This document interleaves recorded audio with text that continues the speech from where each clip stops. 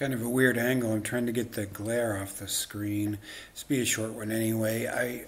I'm gonna wrap up. We're wrapping up People April. I had a 2-volume biography of Charlotte Brontë to read. I only finished volume 1 today. I was hoping to get the whole thing done, but I'll just do a review of volume 1. I'm going to read volume 2 tonight. This was written by Elisabeth Gaskell, the well-known novelist, not as well-known as Charlotte Brontë, of course, but they were friends. And so she wrote this after Charlotte's death, her young death.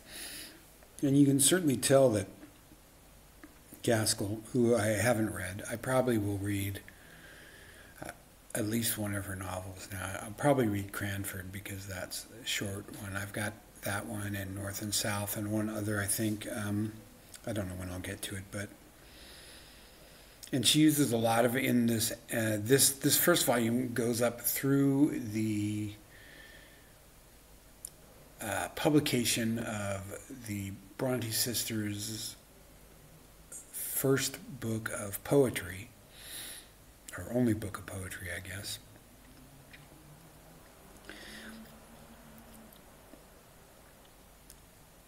And then I guess, and the second one will cover the rest of her literary career, of Charlotte's literary career. All the main 3 sisters are still alive at the end of volume 1. Book starts out with a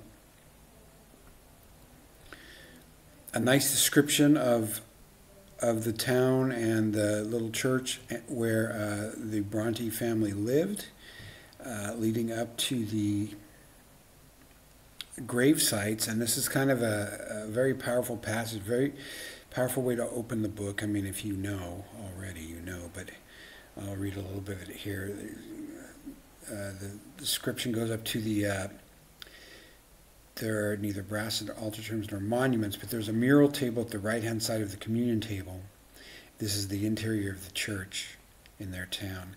Here lies the remains of Maria Brontë, wife of the Reverend P. Brontë, A.B. minister of Hawthorne. Her soul departed to the Savior September 15th, 1821, in the 39th year of her age. That's Maria Brontë, Charlotte's sister, Charlotte's mother. Also, here lie the remains of Maria Brontë, daughter of the aforesaid. Now, this is Charlotte's sister.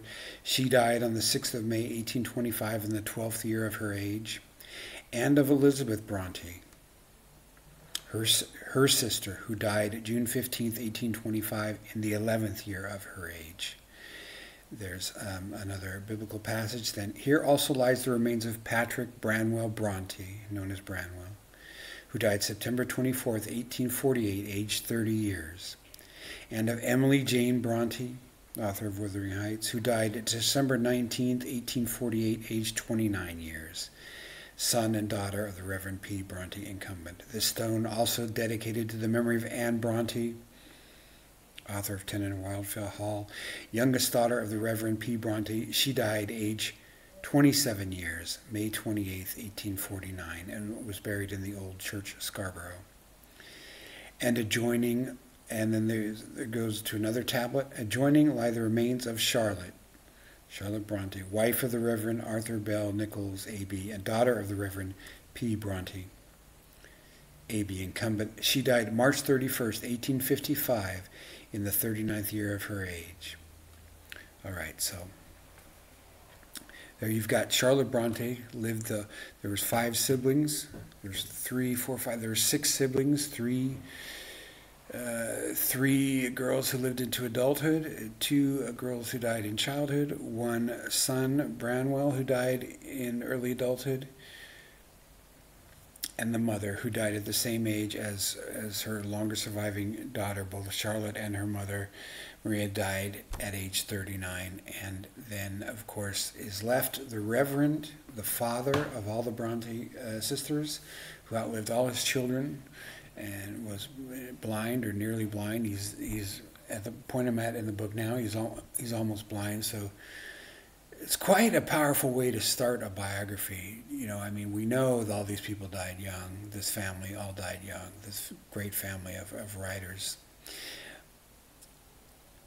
and we know the troubles that Branwell had, with alcohol and things that led to his early death. But just to put it all up front like that, it's very moving. And then we go into her life. Gaskell uses a lot of letters to and from Charlotte Brontë, back and forth to different people. They, to talk about their early life and time that they spent, that Charlotte and Emily spent in Brussels, which was which was a big source of, big creative source of Charlotte's fiction. She wrote books based there, and it's a very moving autobiography because of that sense of tragedy, that sadness that overhangs the family. But there's also a lot of joy and a lot of affection between the sisters, and just some very intense stuff, as you can imagine. There's, scenes. I'm kind of jumping all around here, but I definitely recommend the book. I'm sure it's not the most accurate biography or complete biography because it was written by her friend, and at the time, without the advances of more research and all that. But I highly recommend it. It's very moving, especially if you've read the Bronte's books. This goes very fast, and gives you background on the sisters and what their lives were like and their struggles coming up. And they were self-published. This book of poetry that came out, all the three sisters, Anne, Charlotte, and Emily, were kind of working on their poetry all separately. When they were kids, they all wrote stories and stuff. They had a fantasy world they created and all that.